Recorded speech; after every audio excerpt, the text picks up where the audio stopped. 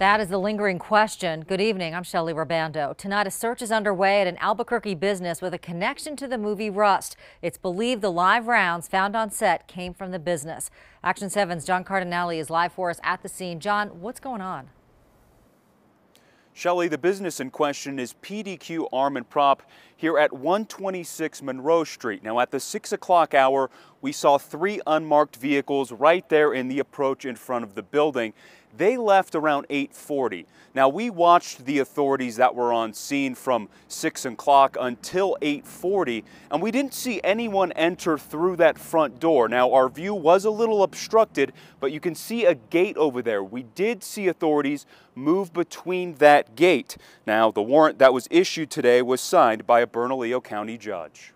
Earlier this month, we knocked on the door of 126 Monroe Street after KOAT learned its connection to the movie Rust. The business, PDQ Arm and Prop, is now the target of a search warrant. What we're seeing from these law enforcement documents, they have continued their investigation. They're at this location in Albuquerque because they think there's information there that's going to help them. According to the warrant, authorities believe the round that killed cinematographer Helena Hutchins may have came from this business. Everyone is wondering, where do these live rounds come from? Why are they on a movie set? The trail is leading back apparently to this prop house in Albuquerque. The warrant shows the owner of PDQ Arm and Prop and mentor for Rust armorer Hannah Gutierrez-Reed, Seth Kenny, contacted deputies and told them he believed the live rounds found on set might have been handmade reloaded rounds he got years ago from a friend. For the fact people are calling in and saying, oh, this is what happened, or this is what happened. And so if you're a prosecutor, if you're a lawyer in the case, you're wondering, okay, what's the credibility of that person? Why is this taking so long for this information to get out? According to the warrant, detectives also got a call from Gutierrez-Reed's father.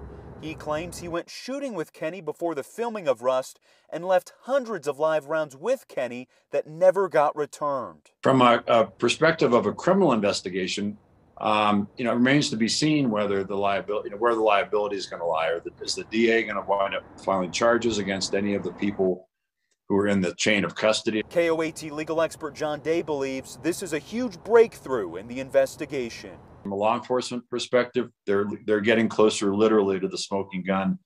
The investigation is unfolding. It's probably not the last we've seen of search warrants and more information coming in. And when authorities were leaving the scene here, I walked across the street and asked them if they had executed the warrant. They didn't respond to me.